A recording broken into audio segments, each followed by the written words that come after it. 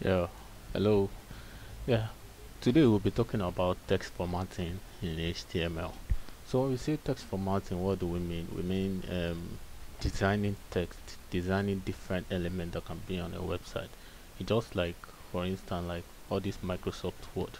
If you want to format a text, you can either bold, italics, hard color, do background color. All those stuff are called text formatting. So you can actually achieve them too on HTML. Because there's something you need to know that HTML do not understand most of normal language because it has its own language, and all these text formatting code are very simple to know. Like we said, every of our code that has to show on our websites will be in between this body. Please take note of that. So it's going to be in between our body. So now we have talked about bold, and the tag for bold is B. Just starting tag B and ending tag B. So we want to start another one. So we want to, if the starting if the tag for bold is B, what should the tag of italics be? When you say you want to italics a text, it will probably be high. So let's say I want to italics something called, probably let's say Ayomide, and I save. Let us see the effect of this Ayomide in our page. So yeah, this Ayomide, you can see that it's italics because we have tell the HTML code that okay, this Ayomide should be italics. Okay, I would prefer to split this screen so that we'll be able to see most of our code side by side. So applying them, we'll be seeing them side by side. Sorry, let me just try and do that better, and then the same thing should happen to this guy. Yeah,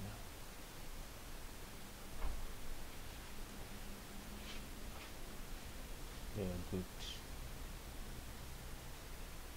Yeah, so we have our code here, and also we have our page here. So whatever we are adding here will preview here. So then we have had italics. Like I said, this is the starting tag for italics, and this is the ending tag of italics. So whatever we want this italic effect to affect will be in between the starting tag and ending tag of the tag. This is italics tag. We have put Ayomide in between. So if we only want Ayo to be italics, we will not end it here. We'll probably go and end it where the Ayo ends. So only the Ayo is in between the the the italics tag. So if you can see that it's only Ayo that had the italic effect, the middle doesn't have. So the same way we can still go back and still add, sorry, and still add the effect. Then we save all the Ayo in the has effect. So let's add more full text formatting. There's another one called U, which is underline. Let's say we want to underline let's say we want to underline Razak. So when we save, we can see that our Razak is underlined. We have lot more. So let's talk about more of them. There's another one called del. It means delete. So probably want to delete something that, let's say, mathematics, and we save. Can see that there is a script around this mathematics. It's telling us that we are deleting this. Probably we are talking about an information that okay, this is not this thing, or this is not the right thing, and the right thing is this. So there's another tag called mark. That mark is this. So this is just going to highlight that particular text that you write in between. For instance, let me add English, and we save. You can see that there is an highlight of yellow there. That's what the mark does. So it highlights it. Maybe we are saying this, we are not talking about mathematics here, we have striped it off, then we want English. That is why it puts the mark, and this one is mark, like as the name implies, mark. It gives a mark to a particular element that you had in here. So if this mark, like I said, wherever you want it to the mark effect to start from, start here. Wherever you want it to end, be here. For instance, let's say we want to, well, we want everything from Ayomide, from Ayomide, from Acotech, Ayomide, Razak, mathematics and English will have mark. So I will start the mark here and I'll end the mark here, meaning everything here are inside this mark. So all of them are going to have the mark effect. When I say, you can see that everything has mark effect here. Can you see? Everything has a mark effect because everything here are inside the mark, inside the starting tag and the ending tag of mark. So if we don't want it that way, let's go back to giving only English. We save, so you can see only English one. So that is the concept of tag and text formatting, where your starting tag and ending tag, your content should be in between your starting tag and ending tag. If it's outside the ending tag, the effect is not going to appear to it. So another tag is called paragraph. It's used P. So paragraph is used to divide a new paragraph, a new line. Probably you want to go to another line of code. For instance, now if you notice, you see that despite we using enter to go to another line in our code, it's not affecting here. Why? Because HTML did not understand that we are adding enter into another line, because HTML also have its own tag. So for instance, now there is something called paragraph. This paragraph will take us to another line. Probably I want to write something like, this is our new paragraph. So when we save, it's going to start on a new paragraph. You can see it went to another line. So if you want another one on another line, we probably say paragraph and say my name is Acotech. When I save, is in another line. So the more we want more lines, we'll be adding more paragraph, more paragraph, more paragraph, more paragraph. So like I mentioned before, I said now there's starting tag and there's ending tag. So this is the starting tag for this paragraph and this is the ending tag of this paragraph. So all the content we want are inside this paragraph, because we want the paragraph effect to affect all the text we have inside this paragraph.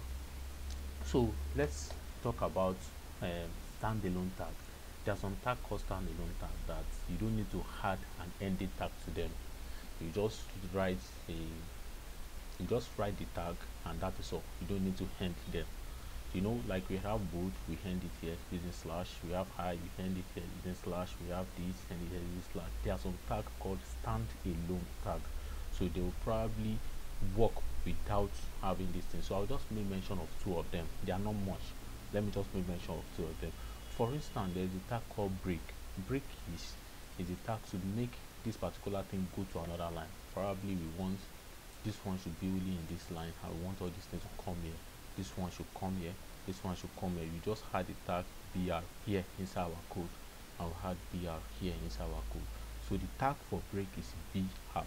For instance, we want this on only this line. We add br. Sorry, that is on caps. Br and save. You can see that all these things have break. Only this one will break because we have br here. This one will break, other will come down.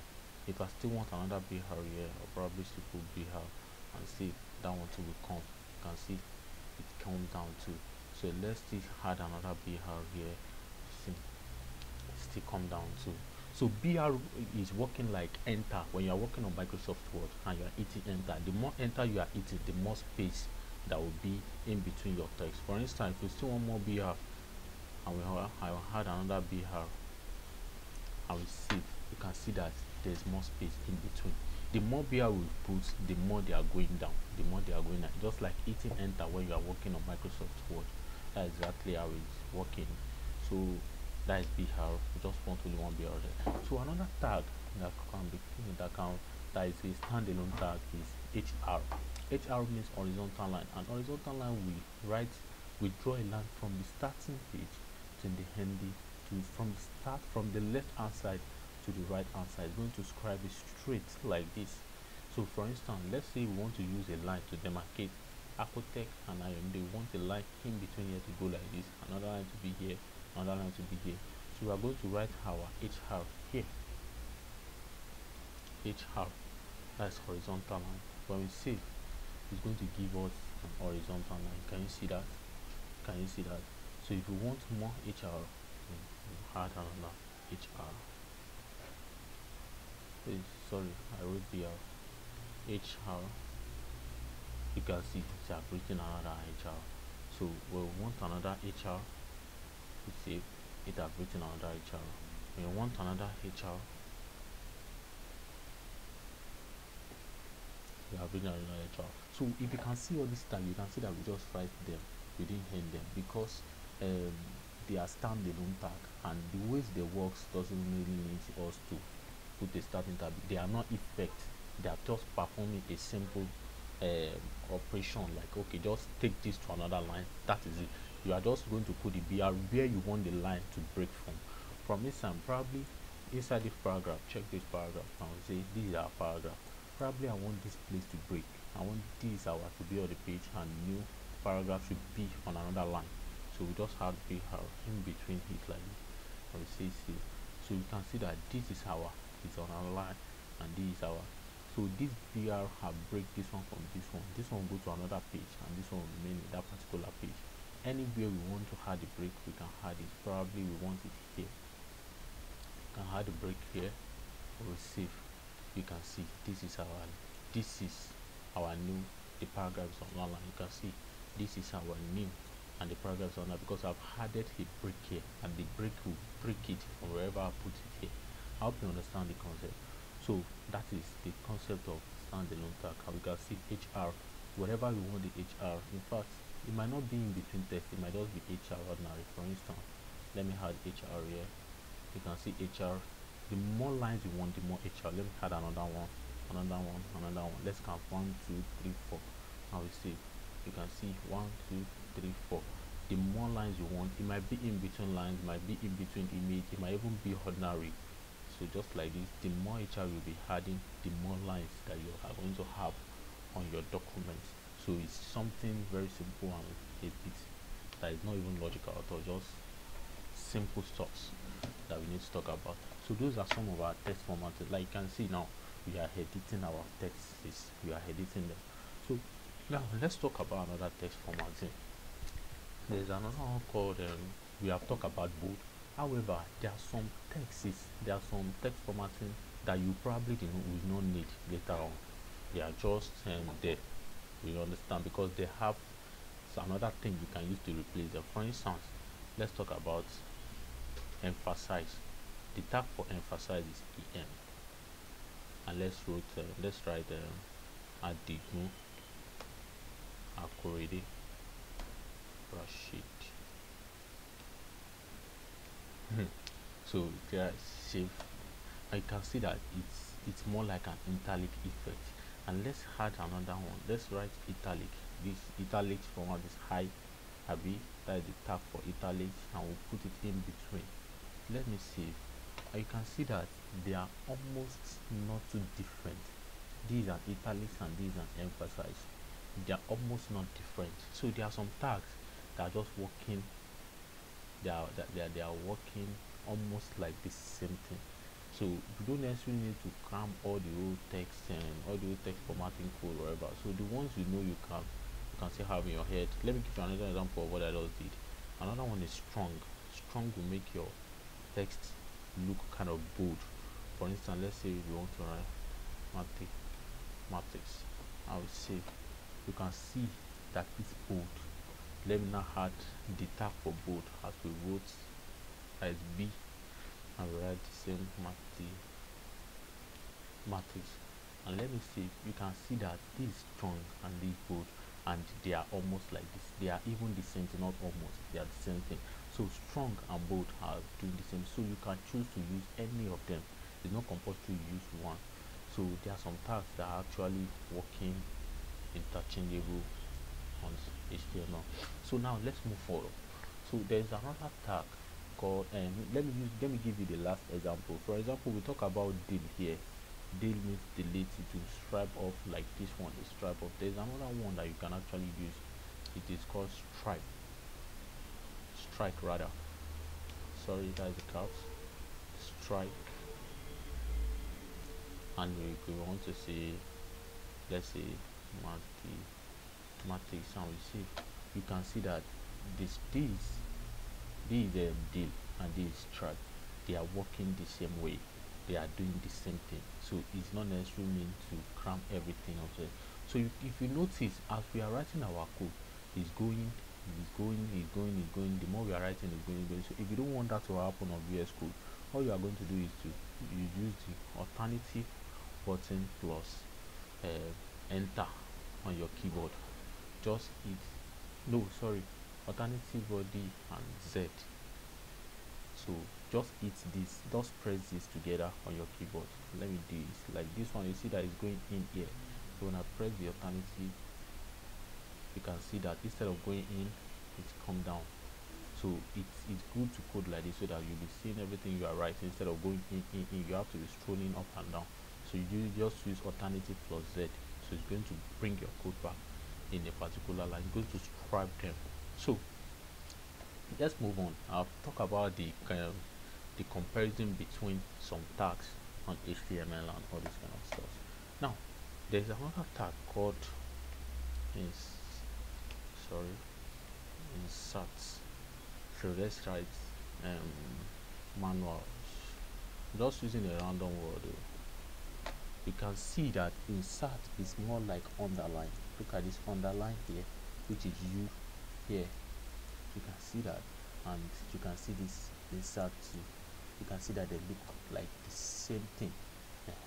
So there are some tags that are working interchangeable depending on the one you are more distant to. So now let's move ahead. Probably we want to talk about another tag called sub and sub. So subscribe and subscribe, something like that. So for instance, how does this sub, these are the sub and sub. So these two classes work in a way that probably you want to do something that will make your code, let's say you want to, okay, a good example is maybe you want to grade some people and you want to say the first position. You know that when you write 1, the st will be at the top of that one. That is how sub work. That's how sub, because you think about it, that this sub is going up, you understand, and this sub, when it is sub, something that goes below or something interchangeable. So let's give a good example. Probably I want to write 1, that's the first position, and the one we want to be at the top will be st, right? And let's see, you can see what it wrote 1, and the effect of st is done by this sub. So you take it at the top of the initial text that you wrote. Like I wrote 1 outside the tag and this st in between the tag, because this is what I want the effect to appear. So you can see it here, st. Another one is second. This one will go down as the sub go up. The sub will go down, sub up, sub down. For instance, second, and I say C. You can see these two stand alone, and the snd go like that, and so on and so forth. So that is how this sub and this sub, that's how they actually works. I hope you understand that part. So now another one is, let's talk about code, and let's write, this is our code tag, and let's see, you can see it writes itself as if you are using typewriter, like you are using typewriter to write. That is the effect of code, like a computer text font, you understand. So look at it here, it's called code. You can use it to do some, it depends on whatever you want to use it for.